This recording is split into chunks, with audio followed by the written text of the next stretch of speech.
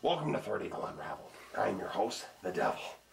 I'd like to talk to you today about my good friend William Tapley, also known as the Third Eagle of the Apocalypse and a co-prophet of the end times. And unlike other programs, I would also like to speak with you today about Harold Camping and the impending May 21st, 2011 Rapture deadline. However, before I begin with any of that, I would like to apologize for not uploading any new videos over the past few months. I have been very, very busy.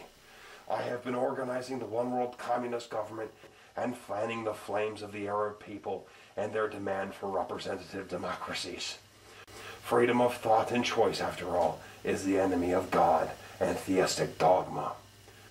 In the past 4 months, I have met with the College of Cardinals about Pope John Paul, attended a royal wedding, assisted the Obama administration in the takedown of Osama bin Laden, and then had to build an addition in hell for Osama bin Laden and his 72 virgins. I even took a correspondence course from Liberty University. I must also apologize for missing William Tapley's 72nd birthday on the 3rd of April. Happy birthday, buddy. Remember, you only have 2 more years of this nonsense. That was the deal. On that note, Mr. Tapley has repeatedly pointed out how wrong Harold Camping and Hal Lindsey are in several of his videos. Again, I applaud his smug and prideful attitude that Mr. Tapley displays when talking about those he calls false prophets. However, I have very little doubt that after May 21st, 2011, Mr. Tapley will release a video pointing out that the Camping Rapture deadline has come and gone and nothing happened.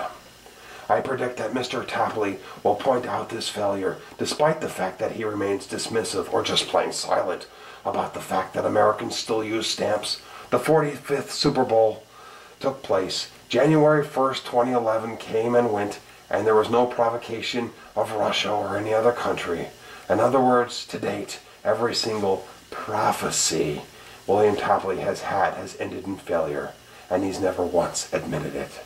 I suspect this is why we have seen a change or a slight shift in the content of his videos in recent months. And World War III is the trigger of the 7 years of tribulation. The best of his failures, of course, being that William Tapley still insists that World War III began last November and the minor row between North and South Korea over an uninhabited island. It's worth pointing out that this was not the first skirmish between the Koreas since the Korean War ended, nor does anyone doubt it will be their last. But to William Tapley, it was the catalyst that started World War III, which he repeatedly said would start the tribulation. So how is everyone's tribulation going? Are all of you praying for mountains to fall on you yet? Have you been hiding in caves yet? Have you had to take the mark of the beast, or as I like to call him, Jimmy, yet? No, don't worry.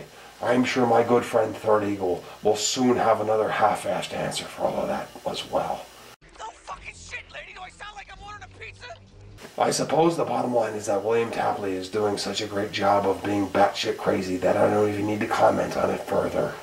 His constant insanity, delivered with a smugness unmatched by anyone except for perhaps myself, is a reminder that crazy assholes are everywhere, and all prophets are false.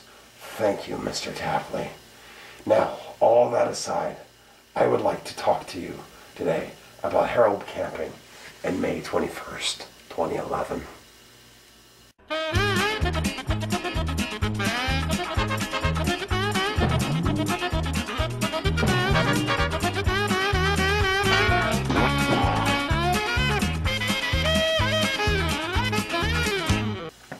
As I'm sure many of you are aware, we are approaching the date that Harold Camping has set for the return of Jesus Christ.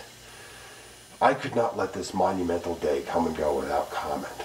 Camping and his followers believe that on May 21st, 2011, approximately 200 million people will be raptured from the earth, and that 5 months later, on October 21st, 2011, God will destroy the entire universe.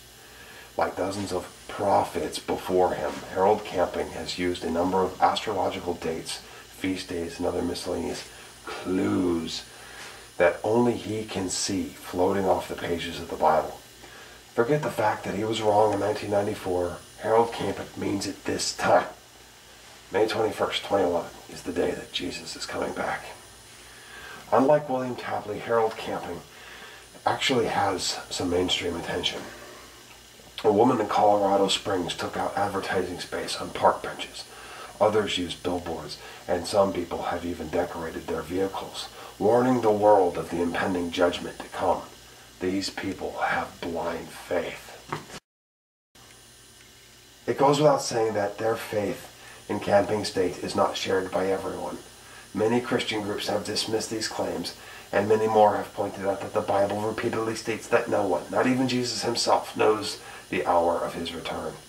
That is repeated throughout the New Testament, and yet every few years people like William Miller, William Tapley, Hal Lindsey, and Harold Camping come along and convince people that the return of Christ is right around the corner. Nobody should be surprised that William Tapley has been wrong every step of the way, or that Harold Camping was wrong in 1994, or will be wrong in 2011.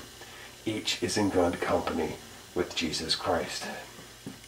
In Matthew, Mark, and Luke, Jesus is quoted as saying, "Truly I say to you, this generation will not pass away until all of these things have taken place."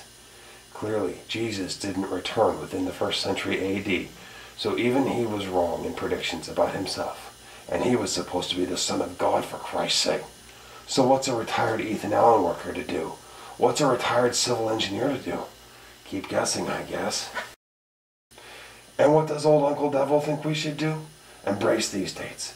Embrace those that set the dates and make prophecies. Encourage them. Promote them. Because the more failed dates that come and go, the less credibility religion as a whole has. To borrow a page from the doctor's playbook, and you know who you are.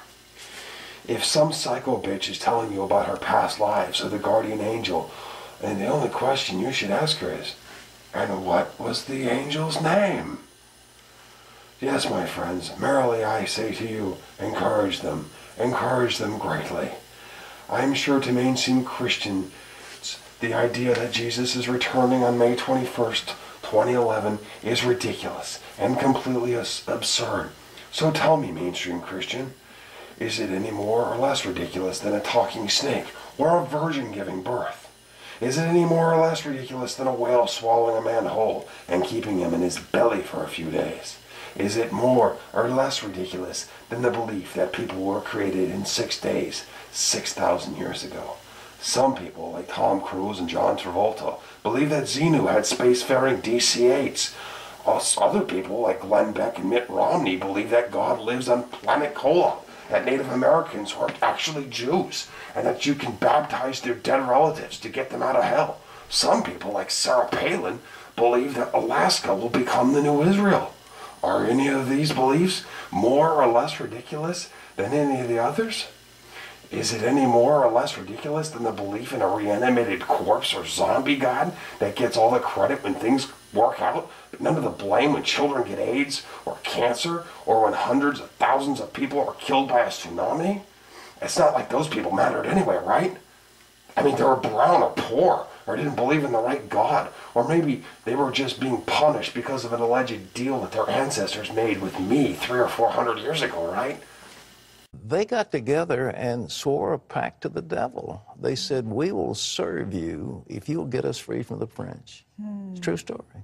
And so the devil said, "Okay, it's a deal." And they kicked the French out. You know, the Haitians revolted and got themselves free. Thanks, Pat Robertson. That last bit of poison was especially wonderful. Keep up the good work.